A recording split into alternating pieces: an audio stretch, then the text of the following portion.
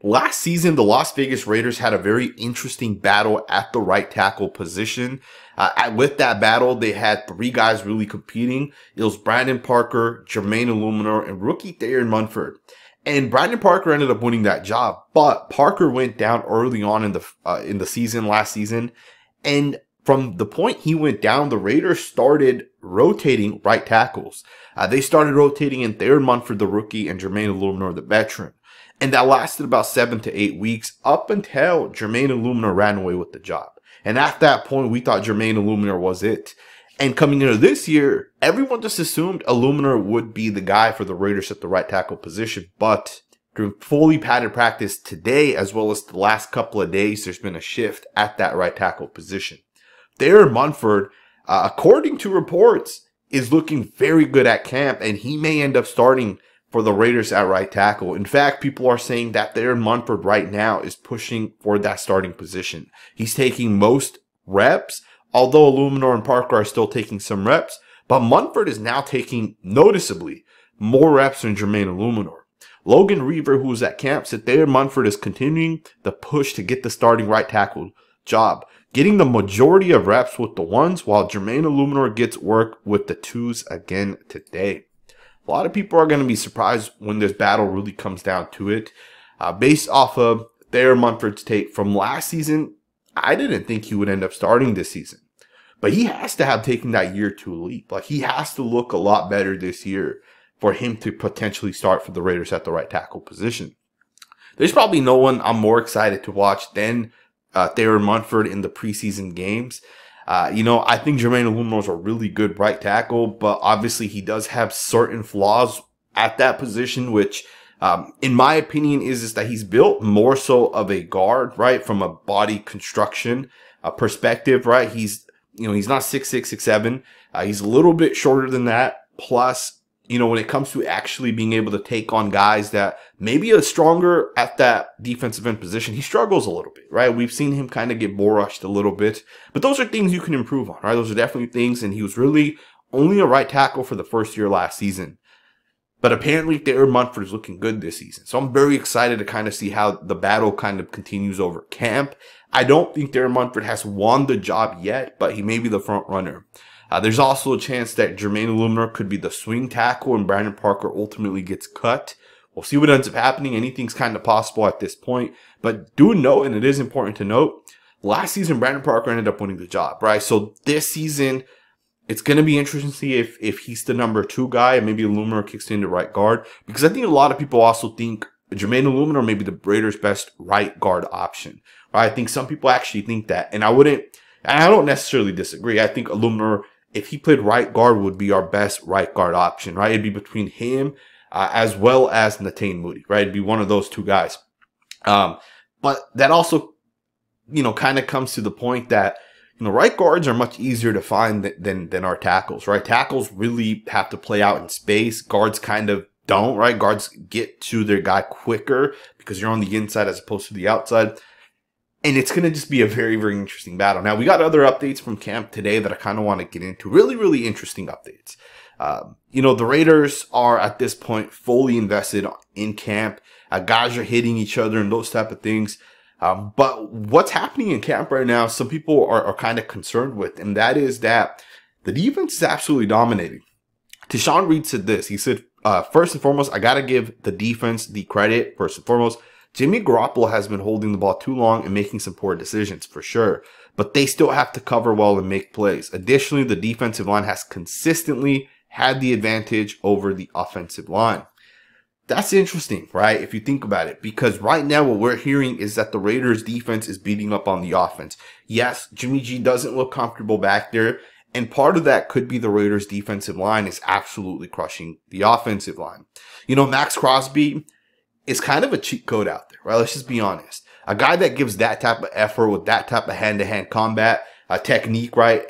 That type of player that Crosby is, if you have a right tackle battle, guys are kind of rotating in, you're not really sure, it's kind of unfair, right? Maxx Crosby's going to crush those guys. Now, if Maxx Crosby went up against Colton Miller, that's completely different, right? But Maxx Crosby does not play the side over the left tackle. He plays the side over the right tackle. And in this instance, it seems like he's absolutely crushing it, and he's causing a lot of disruption, and he's basically unblockable, and that is leading to the Raiders defense kind of struggling, or I'm sorry, the offense kind of struggling a little bit, and the defense kind of taking advantage. What's interesting about this report is that apparently Jimmy Garoppolo's throwing some interceptions. Apparently, the Raiders offense looked good to start practice, but tapered off towards the end, and 3 interceptions for Jimmy G today. 3 of them. That's insane. Jimmy Garoppolo threw 3 interceptions. 1 went to Amik Robertson, 1 went to Trayvon Merrigan, 1 went to Marcus Peters. Now, the Trayvon Merrigan interception came during 11-on-11 fully padded practice. That's the interception that really, really counts, right? The 7-on-7 stuff doesn't really count, right? What really counts is the stuff in 11-on-11. But the defense is continuing its dominance, and I think a part of it is because the defensive line probably looks good. And what's crazy about the defensive line looking good is we don't even have Tyree Wilson right now, right? Tyree Wilson could ultimately be the Raiders' best defensive lineman come 2 or 3 years down the line, right? And I'm not knocking Maxx. I think Maxx is a great player, or top 4 or 5 defensive lineman.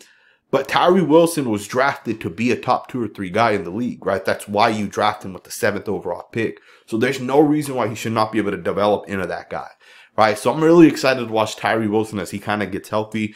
There are some reports of him that he is working off to the sideline, which means he's getting close to being ready to go. So I really look forward to Tyree Wilson returning. The hope is that, come week 3 of the preseason, he can play that entire game, right? Before the regular season starts. He's kind of trained, ready to go for that game. And that's the one game he gets to fully play to really prepare himself for the NFL. But yeah, the Raiders defense is looking good, and we don't even have, a guy that was the 7th overall pick. So I think the upside for the defense is still massive, right? Ja'Carrion Bennett has also been doing well. According to Sean Reed, he had a nice pass breakup matched up against Devontae Adams in 11-on-11.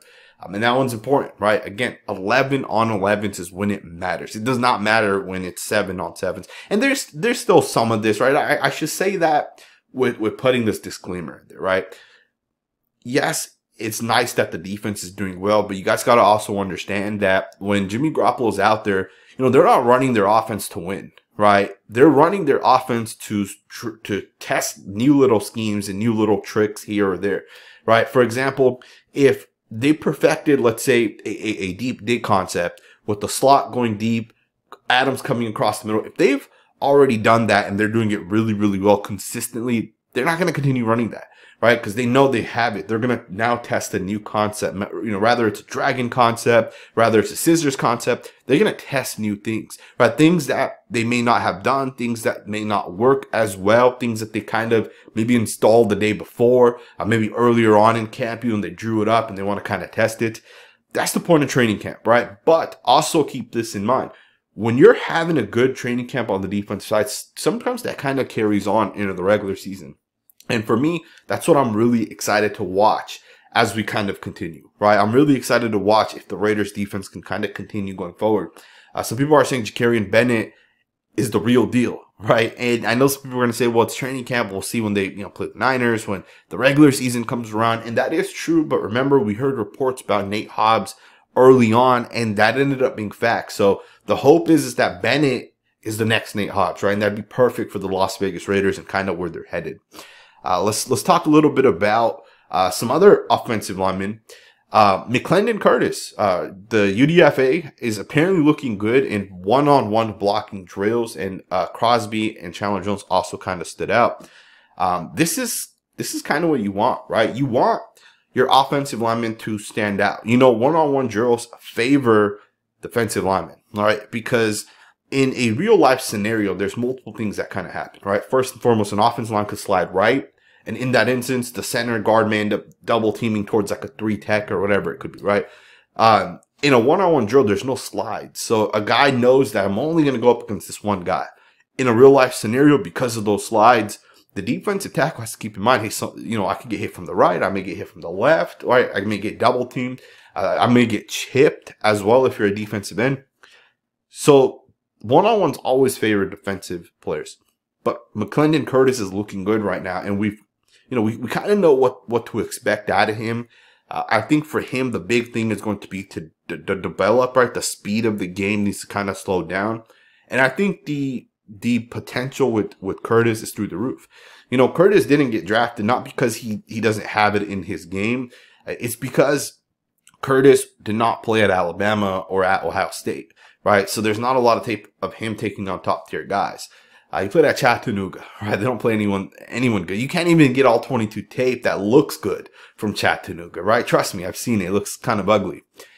But McClendon Curtis is looking good, and that's one of the guys that I'm very excited for. In fact, he was one of my guys, right? I have a list of guys that I really like, and Curtis was one of those guys pre-draft. So I expect big things out of him. I wouldn't be surprised if he ends up making the roster over some of the veteran guys we may have. We'll see as it kind of develops, as actual camp kind of comes.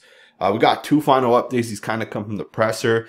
Marcus Peters said something very interesting. He said that his dad was never able to wear his jersey before because he is a Raiders fan, but now he can. That's kind of interesting right there. I know a lot of people agree with Marcus Peters' dad, right? The fact that he never wore any of his uniforms or outfits because it was, you know, the Chiefs, the Rams, or whatever other team he's played for, right? But now, for the first time, the guy can finally wear a Raiders jersey that says Peters on the back. That's interesting, man. Shout out to Marcus Peters' father for that one, man. That's insane. Because I know a lot of people out there, if your kid made the NFL, you're going to support your kid. But Marcus Peters' dad, man, it's kind of interesting.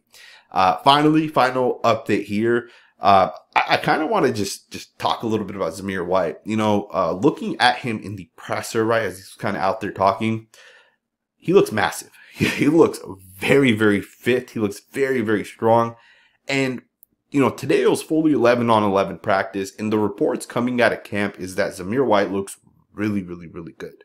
Zamir White apparently has came in, and the Raiders' offensive line in the run game is continuing to do a good job, right? And apparently Zamir White is having a great camp so far, and that's the report I want to hear, right? So many Raider fans are, you know, they're Josh Jacobs fans. Let's just be honest. There's nothing wrong with that. You can absolutely be a Josh Jacobs fan. The guy's been a beast for the Raiders, but the Raiders may not pay Josh Jacobs, right? We even heard a report earlier today that if Josh Jacobs, you know, if the Raiders rescind that offer of Josh Jacobs, if Jacobs wants to, he can go and sign with a team like the Chiefs, right? He's not going to get $11 million, obviously, but for one season, he may get like $4 or $5 million. Plus, he'll have a chance to win a Super Bowl. And Josh Jacobs is the caliber of player that could definitely help a team win a Super Bowl, especially that type of team, right? Now, my point in saying that is if Josh Jacobs does truly get traded or the Raiders just let him walk, we're going to need a running back to really replace that production that Josh Jacobs had. And I think Zamir White could do that, right? Zamir White, I think, is one of those guys that can come in and have success. And I'm saying it, I think he can replace Josh Jacobs, right? Based off his tape from last year, I think if he just improved on certain parts of his game, if the game slows down with our scheme, I think he'll have success. You know, I think people look at Josh Jacobs and think, oh, he's a 1,1700 yard running back, but he only did that once in the Josh McDaniels scheme, right? So don't think it was all Josh Jacobs that had that massive season. The scheme matters. And in this instance, I think Josh McDaniels did a really good job. And coming into this year, it's going to be even more fluid. It's going to be a little bit better because you got pretty much 4 to 5 of the same offensive linemen coming back. Miller, Parham, James, 3 guys for sure. And then maybe Alex Bars, and maybe Thayer Munford, and maybe Jermaine Eluemunor. And those guys are basically guys as well from last year. So you may have 4 or 5 guys coming back from last year. So things are going to be more fluid on the offensive line. And I think Zamir White looks really, really good. He looks fit as hell. And the reports are also that he's having his way, right? He's definitely having his way in camp. I'm very, very excited for the Raiders this season. The battles are underway. The guys are coming back, and some guys are kind of looking good and impressing. Marcus Peters is doing what we expected out of him, right? If Peters can have a Pro Bowl-like season, right? I think back like a guy like Casey Hayward when he came here to the Raiders had a really, really good season. If Marcus Peters can have one of those type of years, the defense could finish in the top 20, right? There's no reason why a guy like Maxx Crosby and Chandler Jones can't have, you know, 7 sacks to 14 sacks, right? Or somewhere in between with each of those 2 guys. Tyree Wilson gets some pressure. Bilal Nichols was once regarded a top 12 defensive tackle right before he came to the Raiders.